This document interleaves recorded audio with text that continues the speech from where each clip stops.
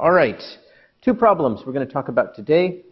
The seam carving video that I showed last week and gerrymandering, another dynamic programming problem that has relevance to the way districts, political districts are created. So you remember the problem, the seam carving problem that we started discussing, you have an image of a certain dimension, and you'd like to reduce the dimension in either X or Y. And you have a few options. You can scale the image. You can just delete entire columns from this image. Or you can do what seam carving suggests, which is to delete the lowest energy seam. And here is an implementation of this algorithm. So what we can do is say, try to figure out, let's delete a few seams here. Let me first center this. So if we want to delete several seams, you can see in red, the algorithm is trying to find the lowest energy seams and iteratively removing them. Now some of those seams are basically removing parts of the face, which make the face look very funny. So what we can do, as an interface which was shown in that movie, you can select certain parts of the image that you're going to add a lot of energy to. So if I add energy to this part, no low energy seam will actually ever touch it.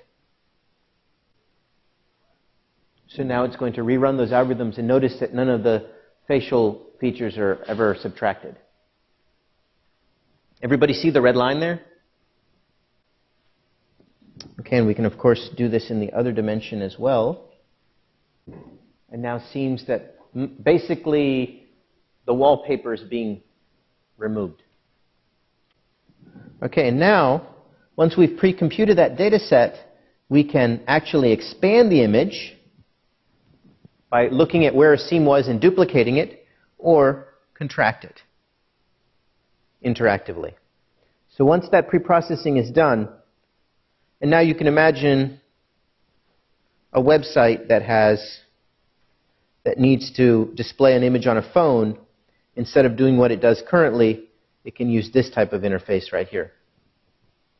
Like once that pre-computation is done, the image can be scaled as such to fit the widest screen monitor, etc.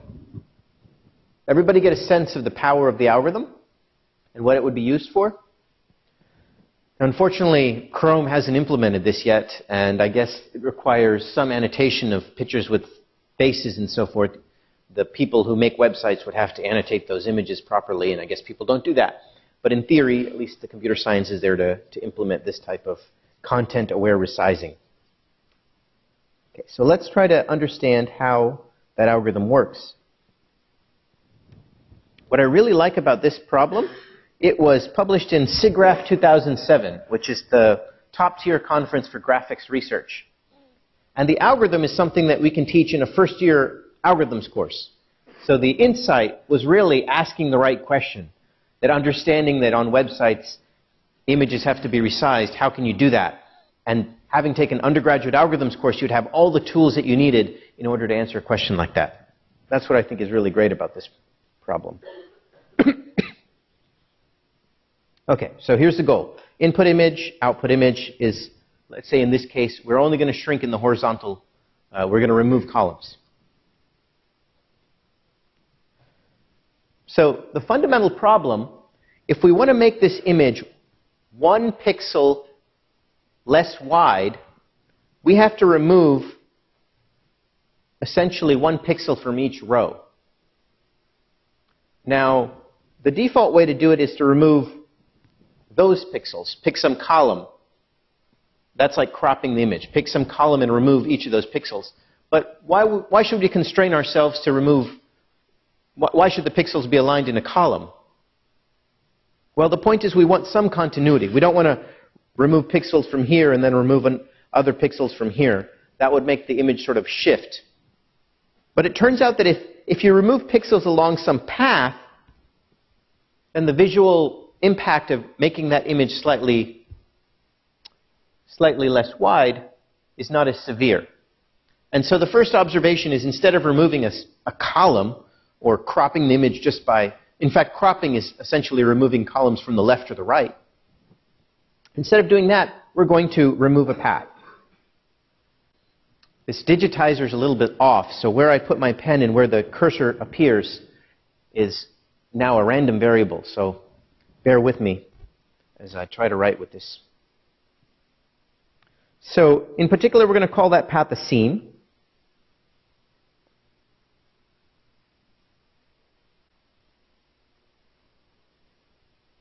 So a seam is going to be a path from the bottom row to the top row of this image, in which each pixel in this path, it's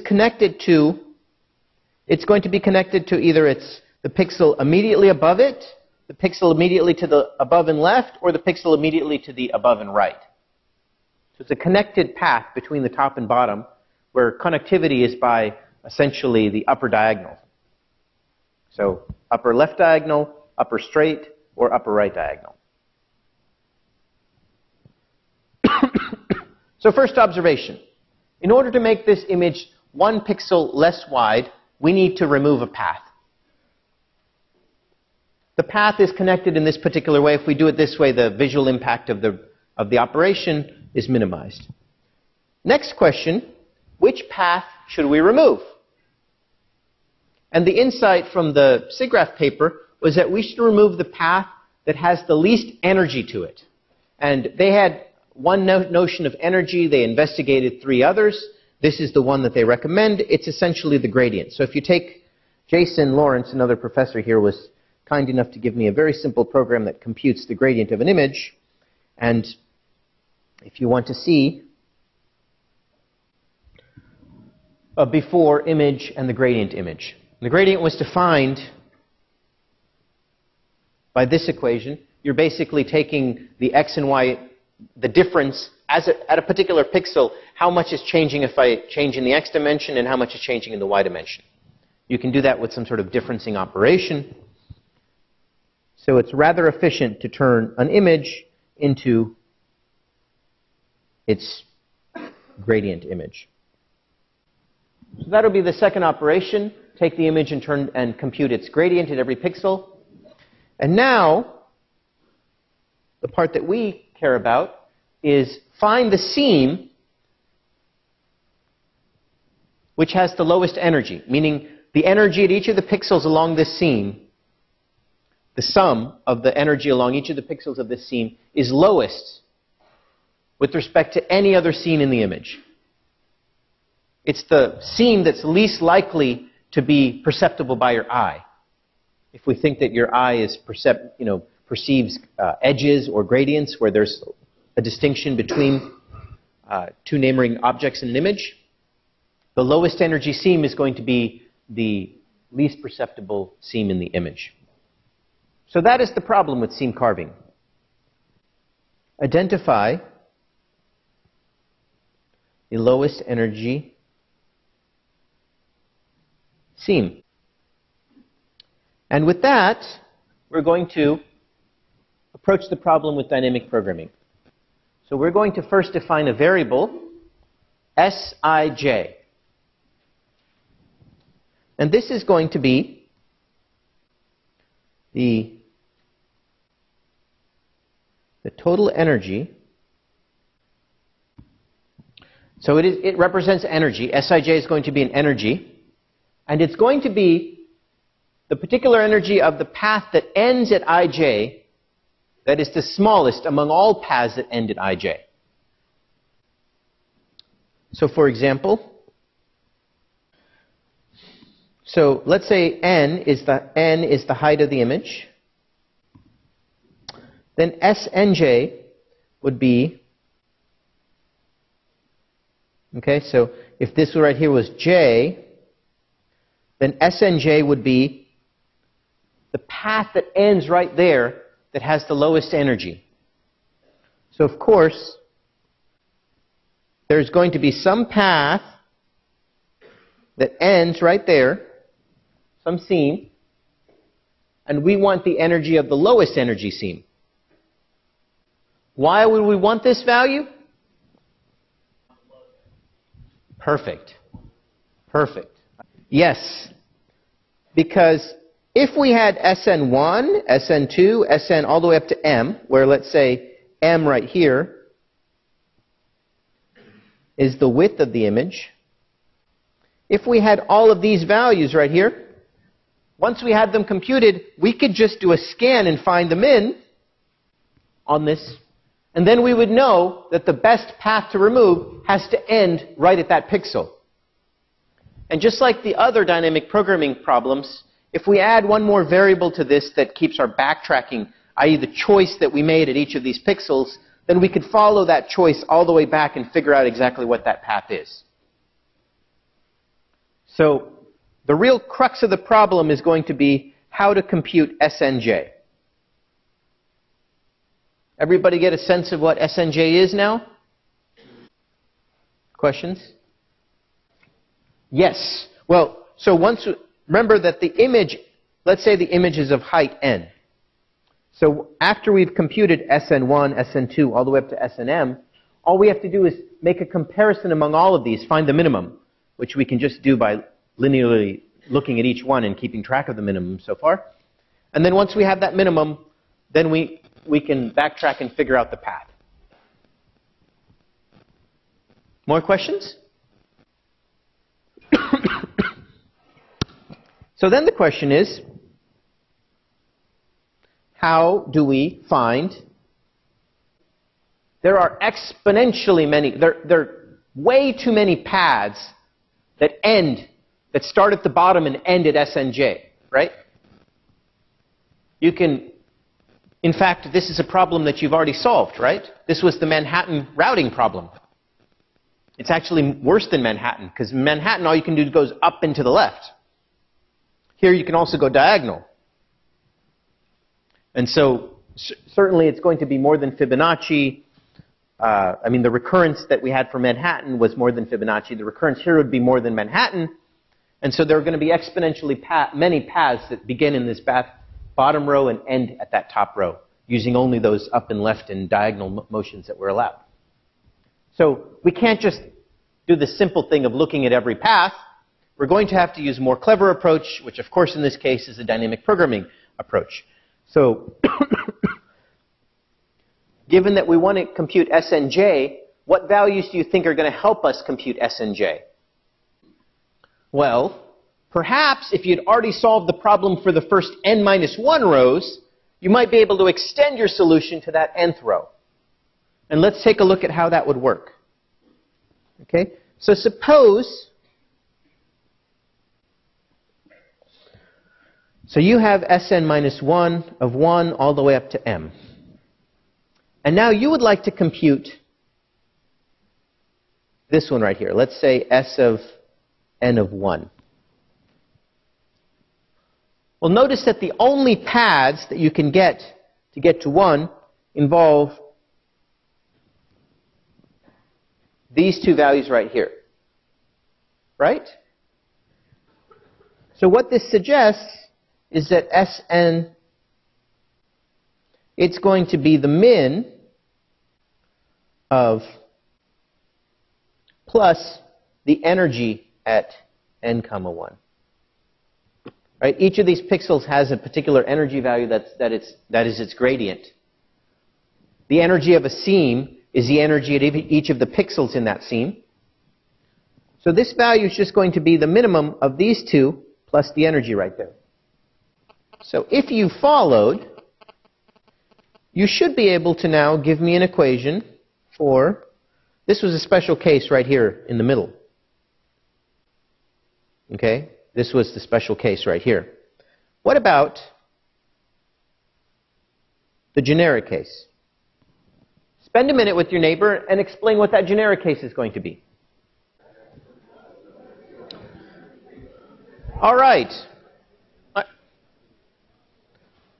So if you understood the problem, you understood that the seam that ends at this pixel, the very last thing it could have done was either swerve, shimmy, or shake. Could have gone from the left or the middle or the right. That's how it got there. The seam had to do one of these three operations. That's a familiar theme. We've seen that with the staircase thing. We've seen that with log cutter. We've seen that with the matrix. We've seen that with the quick-fire Manhattan routing problem. We see that here too. That this path has a limited number of options, and all we got to do is consider the best solution at this spot and augment it with the energy of the current pixel. And so that's going to be something like the energy of the current pixel plus the min of either the shake, shimmy, or swerve, with a few special cases to handle the extreme left here and the extreme right. Question? Infinities, yes, because we want to take a min. So this is like saying, if you're all the way at the left, where if j is equal to 1, so you're all the way at the left, well, j minus 1 is not going to be defined. So, what? Everybody get this equation? Good. Because then the way to solve this problem, right, the way to solve it is we're going to start all the way at the bottom. And we're going to initialize each of these pixels. We're going to initialize s of 1, comma I, with just the energy of that pixel. Just like that. And then the next step, so once we've solved the row, we'll make it orange. The next step is just to, for i's from 2 to n, just use the formula that we just typed in, or we just wrote, in order to compute the energy of each of these pixels. Question? This right. This algorithm is going to identify the least energy seam. And then that's the seam that we want to remove in step 1. And then we're going to have to run this algorithm again for step 2. And perhaps we can be clever by reusing some of these things. But if you think about it, there's a little bit of subtlety. Like, it's not exactly clear how to reuse the computation from one step to do the next step. But just imagine that this is a computation that allows us to reduce the image by 1 pixel. And that we can keep on using that in order to reduce as many pixels as we want. Okay? And then, of course, the final step, after we've computed all the way up to n, is to identify the min in this row. It's going to be some pixel. And then we can use backtracking in order to figure out exactly what that path was. Question? What does what dot mean? Right here? This notation just means an anonymous argument. So what I'm saying is S1 is just it's a function that takes 1 index. If I had 2 dots, it would be a function that takes 2 indices. And I didn't want to specify exactly what that was. So what is the running time? What is the running time of the algorithm? Where is most of the work going to be done? This loop right here, right? That loop is going to run n times, and it's going to compute the pixels right here for the entire width. So this part of the computation is going to take order what? Exactly. And this part of the computation is going to take order n. And so the total running time is, it's linear in the size of the image. Which is why I used that one very small picture instead of, I took a picture of this class, but it was a panorama, and it was 8 million pixels, and so it didn't run in that browser. Question? That is right. First observation, this is a pretty simple algorithm, right? Each of you can code this. Each of you can actually construct it and code it. And so the real insight there was to ask the right question and have the right tool set, right? Know the right tools, one of them being dynamic programming. So when you go off to work at Twitter or the next Facebook and you're encountered with some interesting problem, you'll have the right tool set to come up with interesting solutions like this. Or, as our next example shows, if you go become a political operative in Washington, D.C., you'll also have the tools to manipulate this country. Okay, so the next problem is going to be, just in my style, this is a simplification of a process that occurs in real life. We're going to try to extract many of the details, but you can imagine how you can put those details back into this problem. Here is the situation. You know that we live in a democracy, but our democracy is broken up, it's fragmented. So each state is divided into congressional districts. We, for example, are currently in the 5th district of Virginia. And notice how that's shaped. It has a little Charlottesville and a lot of something else over here. Each district is further broken down into precincts. So in Charlottesville, we have these particular precincts. And now the question is, how are these districts and precincts defined, and how are they combined? And do you know who makes those decisions? Me and civics. Come on, who decides what congressional district boundaries are? State legislature, yes. So, here is the problem.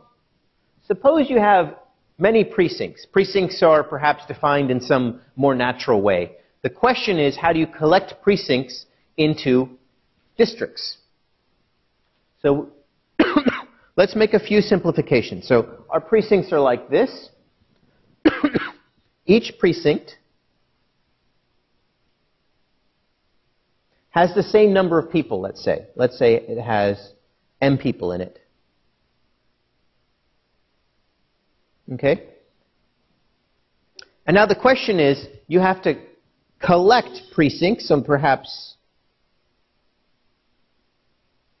these precincts are one district, and perhaps these precincts are a second district.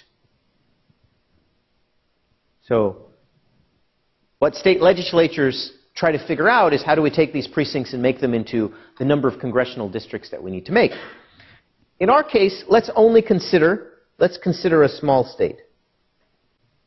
Now this problem can be generalized to do many districts. Well, let's pretend like we're in New Hampshire. We only have 2 districts, or Rhode Island. Okay. Now, each precinct, there's going to be some fraction of precinct 4 that votes for party A. Okay? Okay? So let's call that A of 4. That's the fraction that votes. Okay? And of course, party B, in fact, let's not make it the fraction, let's make the number of votes. Let's make this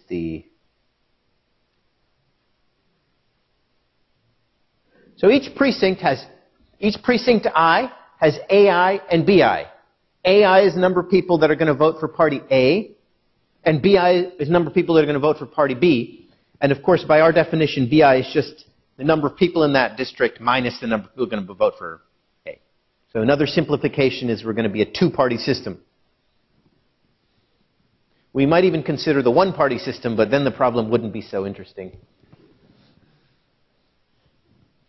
All right, so that's our picture of the world right here.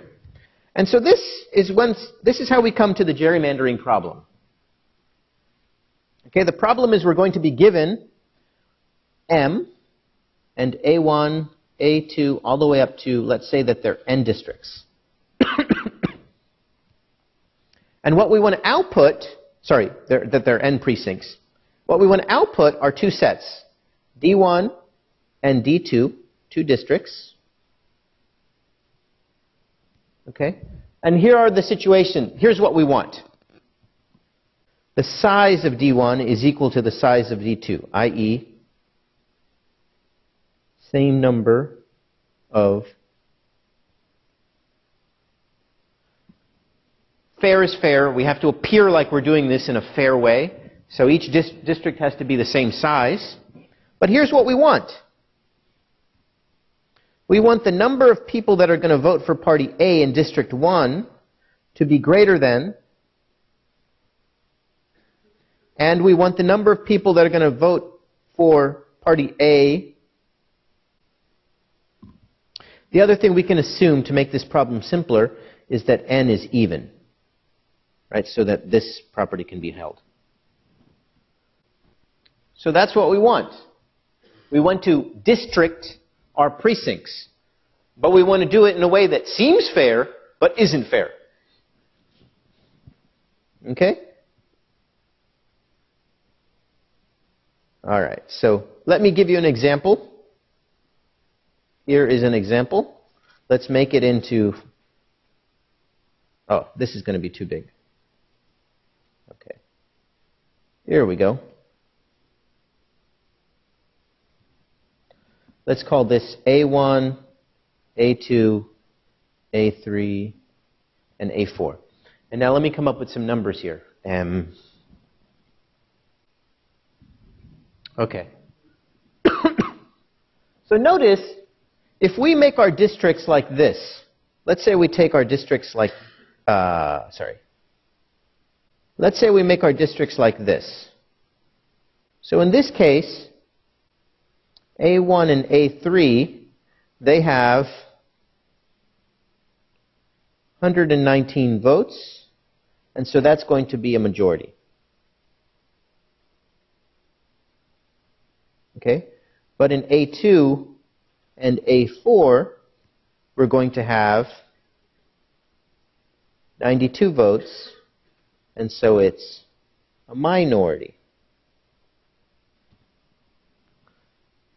Who says we have to do it that way? How about we consider those two? And so now, A1, A4 is going to have 109, and A2, A3 is going to have 101.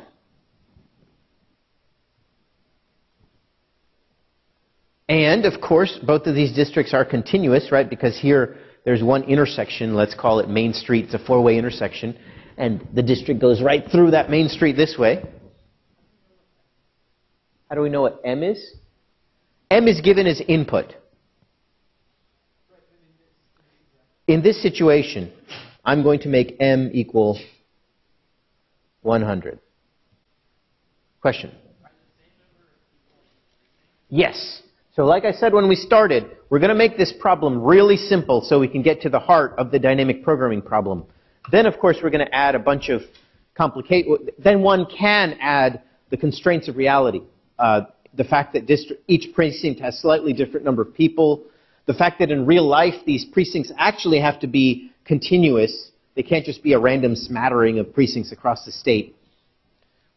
At least after there was a Supreme Court case about it. That's why we call it a gerrymander. One of the justices said one of the districts looked like a fish, a salmon, salamander, yeah. And then there was a governor, something Jerry, that. What? Did you know that, or did you Google it?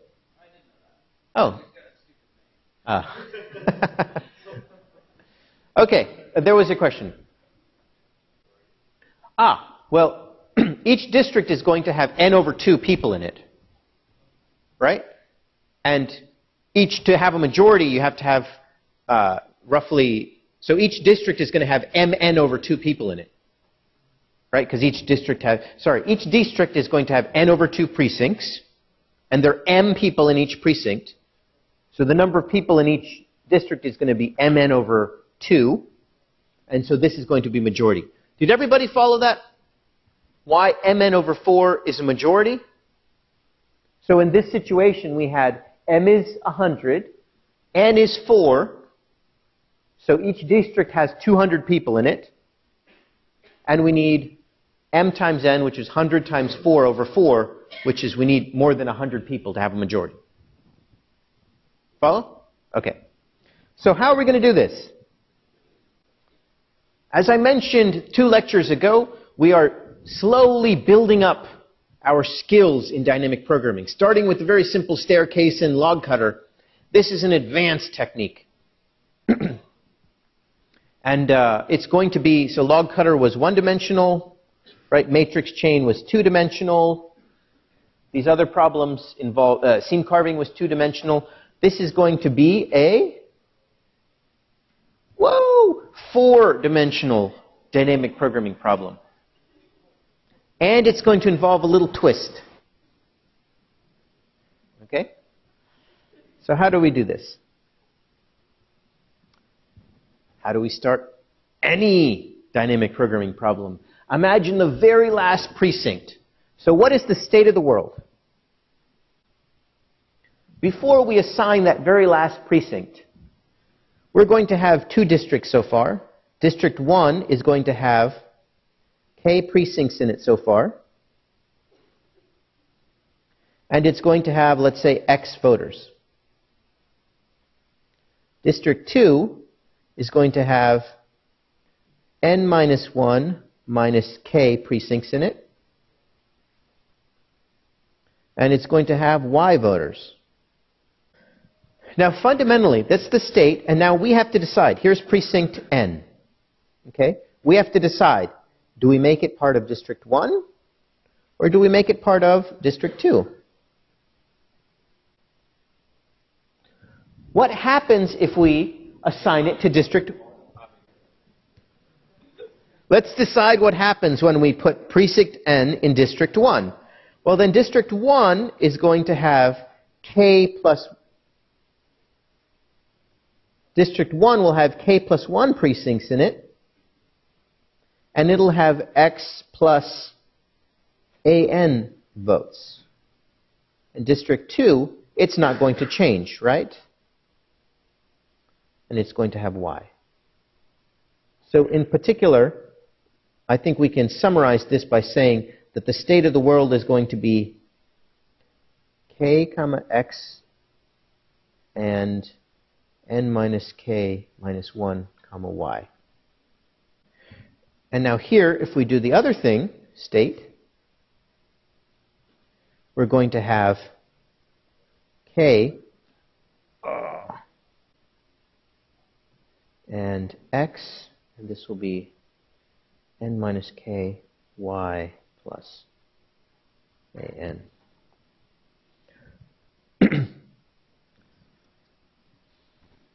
Question? Just with 2 districts is 4-dimensional. You can use other techniques to handle more districts, but if you just do this right here, then yeah, as you add districts, it'll increase in dimensionality. But you could still solve it with dynamic programming. Question? Good observation. Good observation.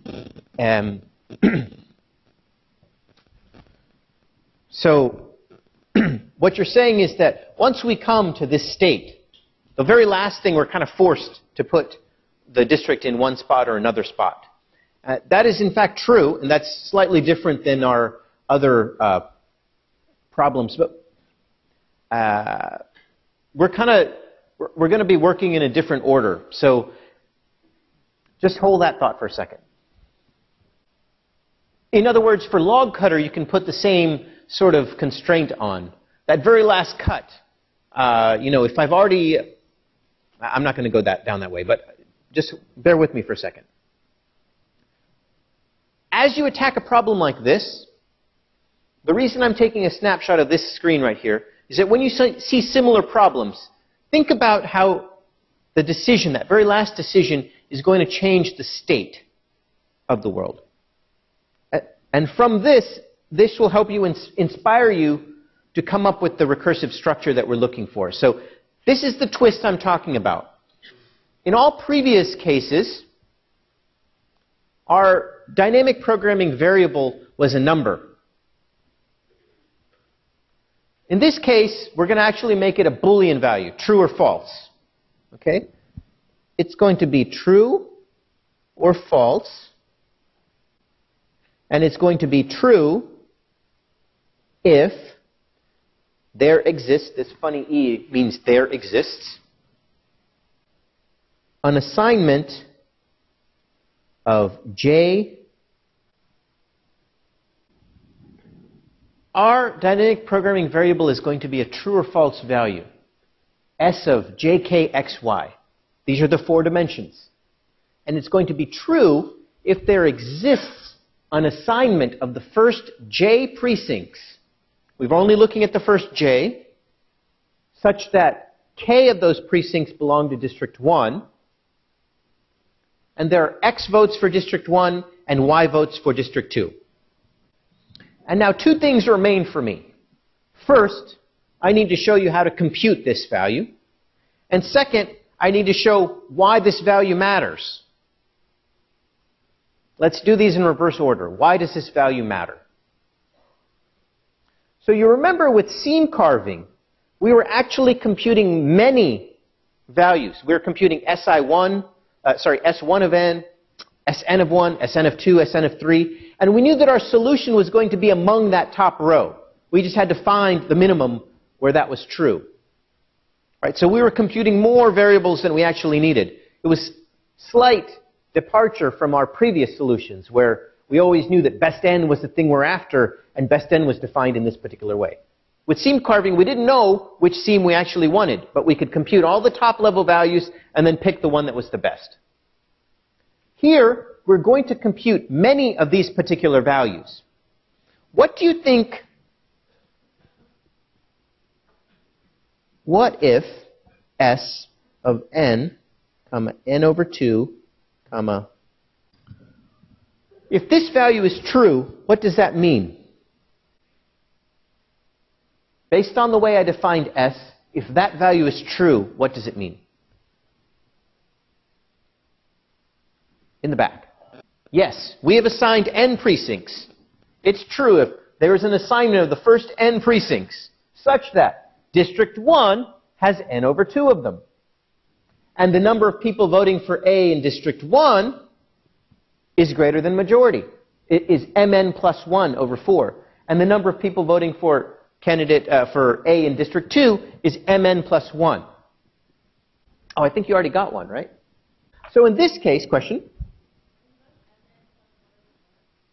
Well, this is a specific value that says there's a way to get it exactly so that both A and both District 1 and District 2 have mn plus 1 over 4 votes. But for example, in the example that I drew, right, it would have been S of 4, 2, 101, 112. So in other words, what we actually need to figure out, our actual solution is going to be, so the way we're going to approach this problem is that we're going to compute a lot of these recursive values, of these S values. We're going to create, I can't draw it because it's 4-dimensional, but we're going to create a lot of them. If I project,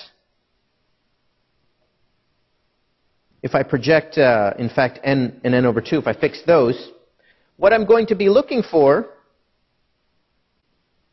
see, I've put those 2 dots to mean those dots are going to be the x and the y axis.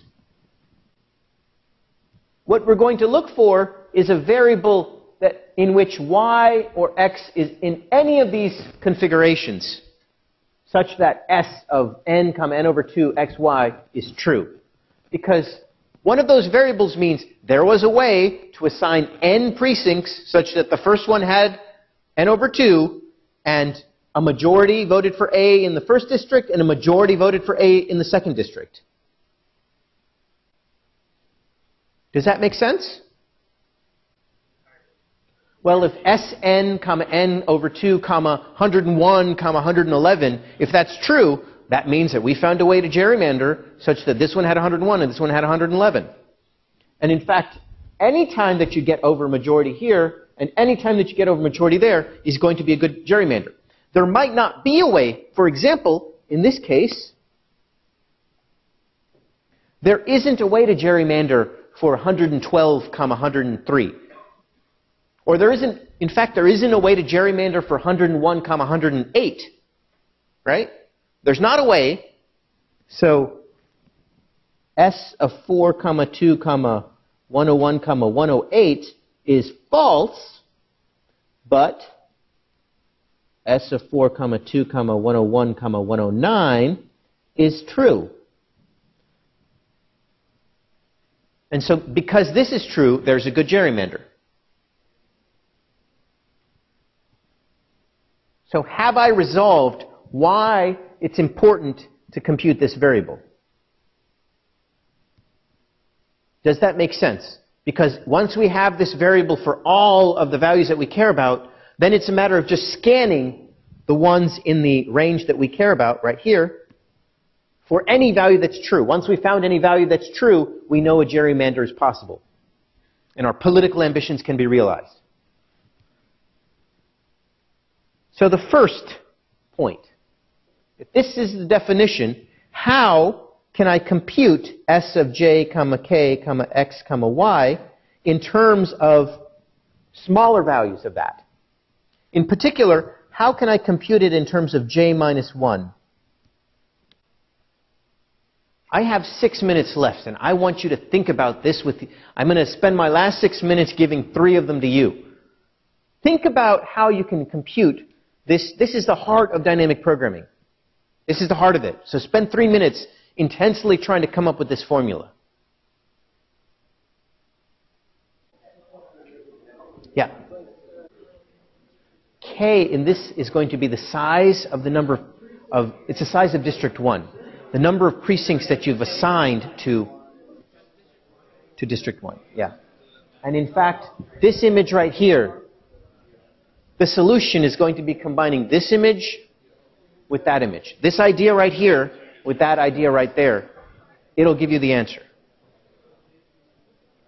This is what happens when you assign a district.